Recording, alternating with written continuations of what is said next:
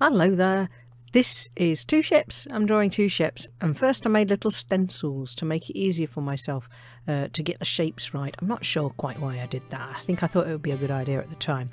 Basically, I've got at the top, I've got a fer-de-lance, and at the bottom I've got a vulture.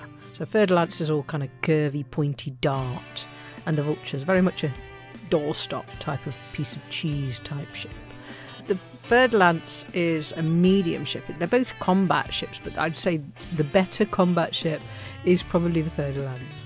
It's quite, I always think of it as a little bit of a glass cannon, but it's not. It's got quite a good hull, and it's favoured by people who want to just shoot those massive, great big grade 4 weapons on there. It's about 50 million, so that makes it quite cheap, really. It's one of the first really properly effective fighting ships that you'd be able to afford, and it's not locked behind any rank. No, you don't have to be friends with the Federation or the Imperials, so thankfully you can just go out and buy it anywhere that's got one, so that's pretty useful.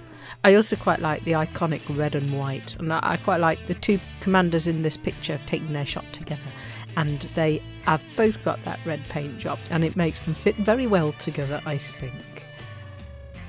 So at the bottom I've got the vulture. The vulture is little ship. It's a little ship. You can get one for about 5 million, and it's probably the first combat ship you'll use. I mean, people make arguments for the Eagle and the Viper, which are also small ships, but the vulture is really, it's got 2 large hardpoints. That's a class 3 hardpoint, and you can just fire those pulse lasers all day.